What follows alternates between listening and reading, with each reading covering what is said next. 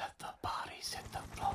Let the bodies hit the floor. Signed up thinking I was going over there to protect my country. She just sent this to me yesterday. She and I will make some cute Tex-Mex babies. Everything turned out so different than we thought.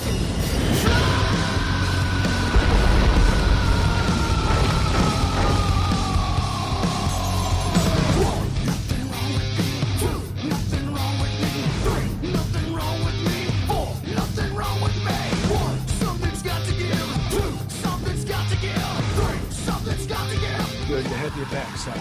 It's good to be home. Brandon Leonard King? Yes. You have orders to report to the 1st Brigade. Not me. I'm getting out today.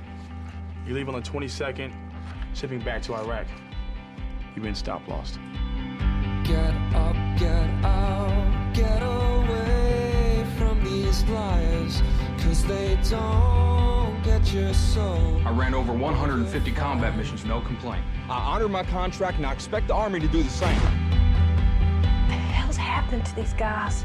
With a shortage of guys and no draft, they're shipping back soldiers who's supposed to be getting out. I want so much to open your eyes. If you're spooked, it's okay. There's no shame in that. I ain't scared. This family is done fighting this war. The way I see it, Steve's married to the Army. I can't go another year without having him touch my face. Tell me that you'll open your Here's your new ID.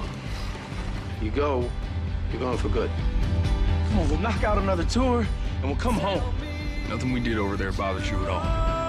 open your eyes. Your country needs you to go back. You know it's the right thing to do. Sir, I've always done the right thing, and this is wrong.